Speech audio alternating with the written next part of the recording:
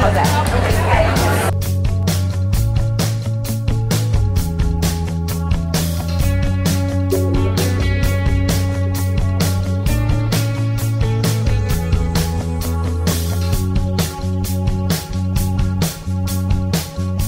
I travel and tell my story because I am a 6-year breast cancer survivor.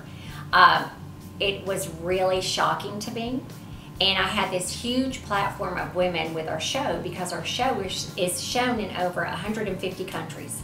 So this huge platform of women to share my story to and with, and that's the reason. It actually became my mission.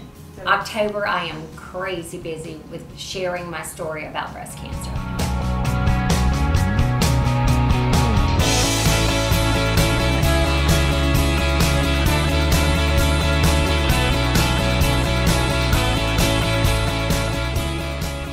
How did you discover that you had breast cancer?